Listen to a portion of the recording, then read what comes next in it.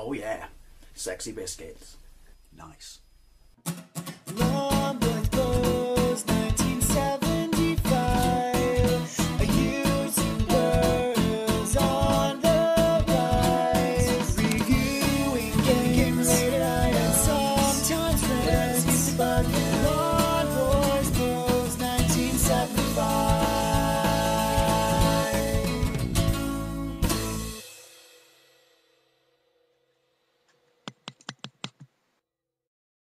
This is Terminator 2, or T2, the arcade game, released by Acade in 1992. This is on the Game Boy. Yep, it's on the Game Boy. Originally an arcade machine of the same name, released in 1991, which is digitized shooter from left to right using scaling effects, and basically it was a number of levels where you went from, you know, the future to the past, and variant characters. I actually had the voice acting of Arnold Schwarzenegger and I believe Edward Furlong, but not Linda Hamilton.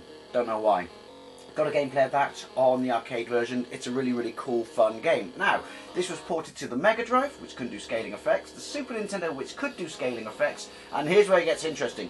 I thought they had balls porting it to the Master System, which, to be fair, is a really, really good port. Excuse me. Cyanide infected my throat. This is why I love this period of time, this era. I mean, holy cow, you ported it to the Game Boy, and to be fair, it's an alright port. But yeah, why I love this period is nothing was off limits. You know, they didn't shit their pants and think, we haven't got the grunt to do this, it's a Game Boy. Let's go for it anyway. Anyway, right, let's get, I can say anyway twice, back to back. Yes, I can. Let's get into it. Right. Obviously, it's going to look pretty poor. 3 billion human lives ended on August 29th, 1997. Tough day at the office. Survivors of a nuclear fire called the War Judgment Day. I would have just called it a really fucking bad day. They've only faced a new nightmare, the war against the machines. Yeah, it's going to look bad because it's the Game Boy and I'm running it on my TV. But you've got to bear in mind, of, like I said, the hardware it's running on. So, look at that. You've got fire, which, to be fair, does a pretty good job of pissing death. They're self-aware, aren't they? So it does count as death.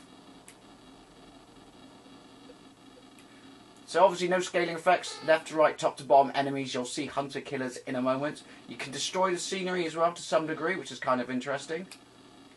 I think, there we go, got him with one shot. You got to shoot everything that falls down. That's where it's, and shoot the shit they shoot at you. Because that's where, you know, this game comes to its own, is basically, you need everything. I can't talk and play at the same time. This is annoying. This is accurate to the arcade and all the home ports. They just, you got to kind of defend them, but they just get in the bloody way. Look, I can shoot them, see? Sorry. Sorry. Now, anyway, who's interested about the new Terminator movie?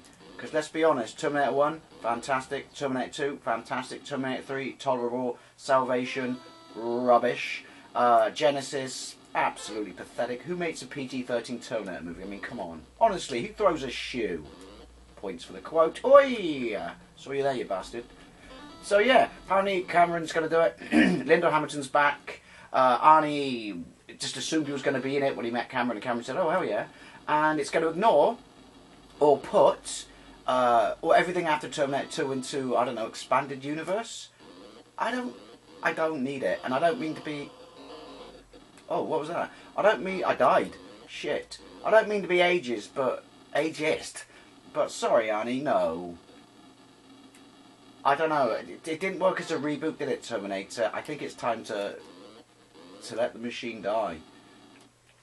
Put it down. It's out of date. It's a CRT telly in a world of HD. So I have to say, anyway, off the movies, back onto this. Why are you putting drop-downs between my blokes? That's like just asking for bloody trouble.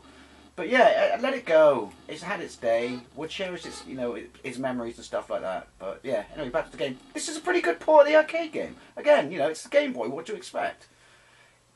I think it plays like it. It's obviously more of a tribute to, or a homage, a cover band, if you... Fucking hell. That's actually quite cool with that many hunter killers. Yeah, a cover band, if you will, a tribute. But it's there. Again, like I said... Oh, shit. If they're HKs, what were these bad boys called? Oh, I don't know where to shoot. I know he's raping my health, which is bottom left. No, bottom right. Oh yeah, I got a rocket launcher. Forgot about that. I've just been using it on Acade. Use it on this bastard. Got your head. Can only be only one and shit. And obviously, it's like the arcade game because it ramps up the that's a shield, right. Ramps up the difficulty, you know. I've got to shoot all these bastards at the same time as dealing with this person. Is that another shield? I think that's a shield. I'm not entirely sure. I might do some of the other home ports, actually.